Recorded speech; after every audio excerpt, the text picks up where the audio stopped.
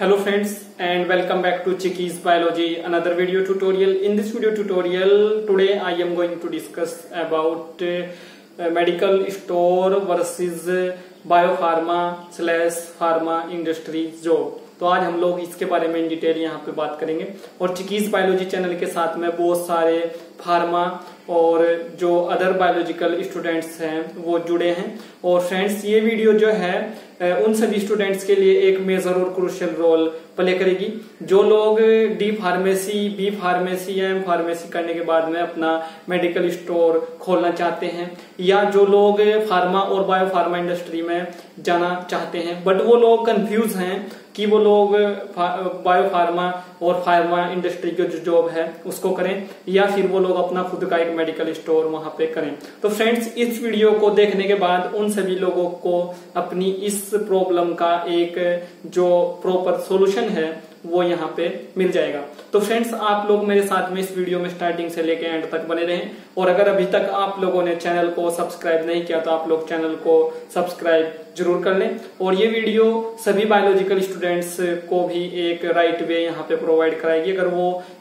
इस वीडियो को स्टार्टिंग से लेकर एंड तक देखते हैं। ये वीडियो सिर्फ फार्मेसी स्टूडेंट्स के लिए ही अच्छी नहीं है, ये वीडियो सभी बायोलॉजिकल स्टूडेंट्स के लिए यहाँ पे कुछ ना कुछ उन लोगों को मैसेज देगी। तो फ्रेंड्स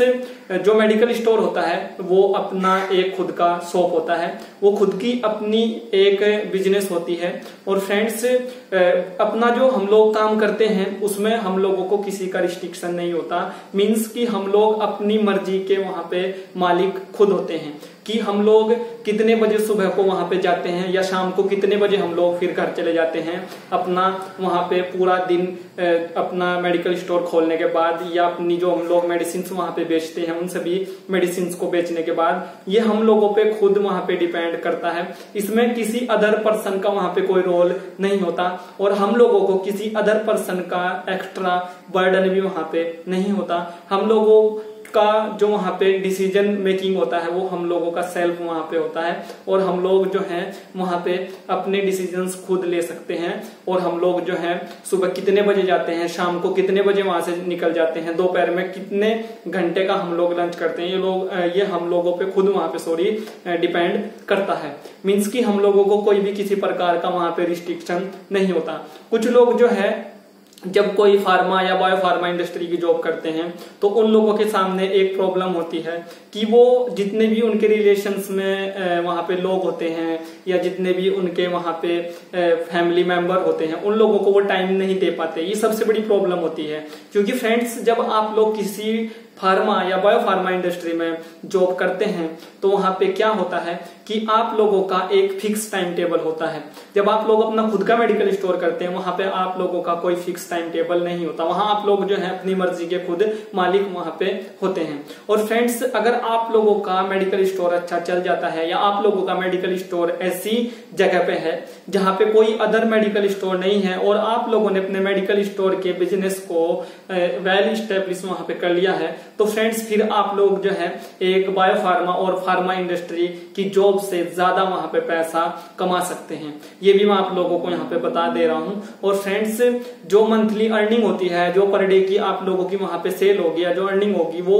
बहुत ही अच्छी वहां पे फिर हो जाती है। और फ्रेंड्स 3 तरह की मेडिसिन होती है, एक एथिकल, एक जेनेरिक और एक चीफ। तो फ्रेंड्स आप लोग अगर जेनेरिक मेडिसिन भी वहां पे अगर बेचते हैं तो भी आप लोग बहुत सारा पैसा जो है वहां पे इकट्ठा कर लेते हैं क्योंकि इन सभी मेडिसिन पे जो है बहुत ही ज्यादा एक तरह से मार्जिन होता है। और फ्रेंड्स बहुत सारे मेडिकल स्टोर्स पे जो है इन सभी मेडिसिन को बेचा जाता है। तो फ्रेंड्स ये बात हो गई अपने पर्सनल बिजनेस की यानी अपने मेडिकल स्टोर की। अब बात करता हूं कि फार्मा और बायो फार्मा इंडस्ट्री में जब आप लोग जाते हैं तो वहां पे क्या होता है। फ्रेंड्स अगर आप लोग फार्मा और बायो फार्मा इंडस्ट्री की जॉब करते हैं तो वहां पे आप लोगों का एक फिक्स टाइम टेबल होता है, आप लोगों का वहां पे जाने का एक टाइम होता है, वहां पे आप लोगों का एक लंच करने का फिक्स टाइम होता है और शाम को अपना टास्क पूरा करने के बाद या अपना वहां पे जॉब का टाइम पूरा करने के बाद या अपना वर्क वहां पे पूरा करने के बाद आप लोग जब शाम को निकलते हैं उसका भी आप लोगों का एक वहां पे टाइमिंग होता है। और फ्रेंड्स वहां पे बहुत सारे सीनियर्स का आप लोगों के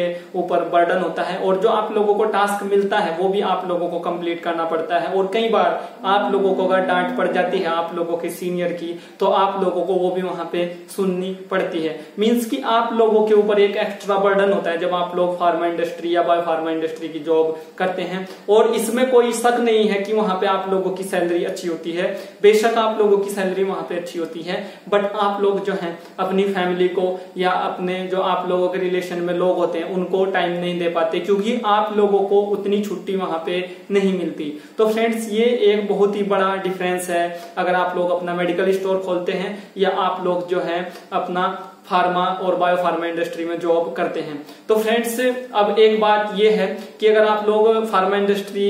या बायो फार्मा इंडस्ट्री में जॉब करते हैं तो वहां पे आप लोग एज अ प्रोफेशनल आप लोग वहां पे वर्क करते हैं, एज अ प्रोफेशनल आप लोग अपनी लाइफ जीते हैं। बट अगर आप लोग अपना मेडिकल स्टोर खोलते हैं तो फ्रेंड्स वहां पे आप लोगों की जो लाइफ होती है वो उतनी प्रोफेशनल नहीं होती, क्योंकि फ्रेंड्स वहां पे आप लोग जो है एक जर्नल लाइफ आप लोग वहां पे फिर आप लोग जीते हैं। और फ्रेंड्स आप लोग जो है फिर वहां पे एक अनप्रोफेशनल की तरह आप लोगों को वर्क वहां पे करना पड़ता है। तो फ्रेंड्स ये भी एक मेजर डिफरेंस होता है और बहुत सारे स्टूडेंट्स, बहुत सारे कैंडिडेट्स की ये प्रॉब्लम होती है। और फ्रेंड्स अगर आप लोग फ्रेशर कैंडिडेट हैं तो फ्रेशर कैंडिडेट अगर आप लोग हैं और बायो फार्मा और फार्मा इंडस्ट्री में जाना चाहते हैं और सोच रहे हैं कि आप लोगों को बहुत अच्छी सैलरी एकदम वहां पे मिल जाएगी, तो आप लोगों की भूल है। आप लोगों को 2 to 3 ईयर का एक्सपीरियंस वहां पे पहले गेन करना पड़ेगा या अचीव करना पड़ेगा, उसके बाद ही आप लोगों को वहां पे एक अच्छी पोस्ट, एक अच्छी सैलरी आप लोगों को वहां पे मिलेगी। और फ्रेंड्स जो वर्कलोड होता है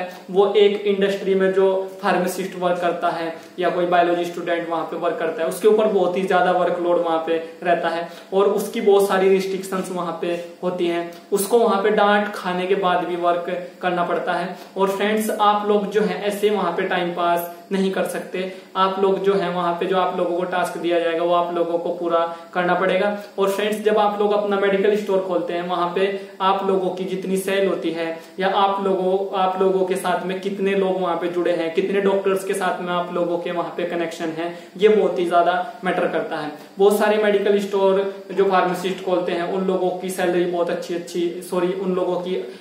जो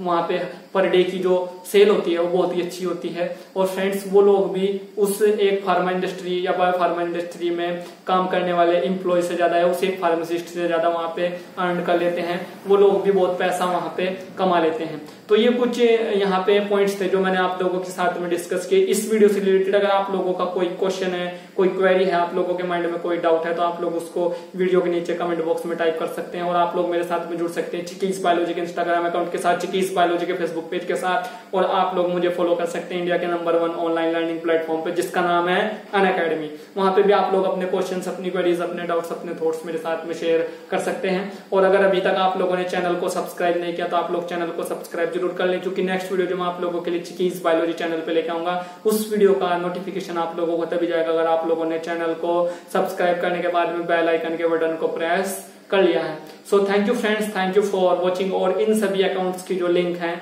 वो मैं आप लोगों को अपनी सभी वीडियोस के डिस्क्रिप्शन बॉक्स में अवेलेबल करा देता हूं। आप लोग जो है आप लोगों को चिकीज बायोलॉजी के फेसबुक पेज की लिंक वहां पे मिल जाएगी, इंस्टाग्राम अकाउंट की लिंक मिल जाएगी, और आप लोगों को वहां पे जो अनअकैडमी का अकाउंट है उसकी भी आप लोगों को लिंक वहां पे मिल जाएंगी। और मैं हमेशा ही आप लोगों को रिप्लाई करता हूं और आगे भी आप लोगों को रिप्लाई करूंगा आप लोगों के सभी क्वेश्चंस पे। So thank you friends, thank you for watching again, thank you friends.